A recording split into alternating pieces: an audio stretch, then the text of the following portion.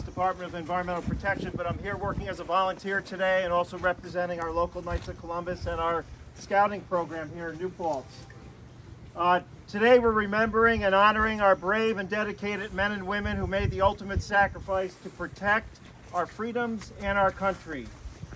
We are also thanking our veterans' families who provided support and love throughout these times of conflict. To our veterans currently serving this country, and including all those who have gone before us in all branches of military, and those here with us today honoring their ongoing commitment and sacrifice, we release this red-tailed hawk back to the wild in honor of representing freedom. Let our veterans' spirits fly free. Our bird today is a red-tailed hawk. It doesn't have a red tail yet. It's a young bird. It'll acquire it next year, but we're hoping that it'll get back out into the wild. It was picked up at John F. Kennedy Airport earlier this year, so we're trying to get it away from the aircraft so it doesn't collide with the planes. So what I'm going to do is I'm going to walk to the edge of the snow across our road here and release it. You're welcome to come up alongside, just not in front of me, so we can get a nice clear path to release our hawk today.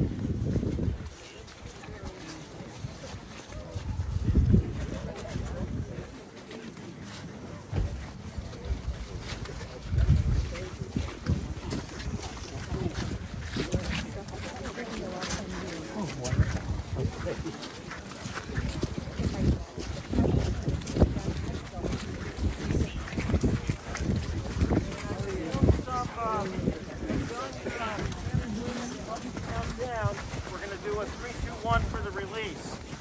So when you guys are ready, we'll start with 3, 2, 1.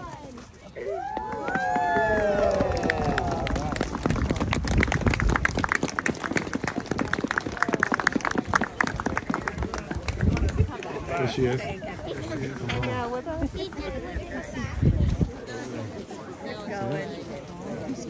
Right by the pine trees. Oh, yes. Right by the pine trees.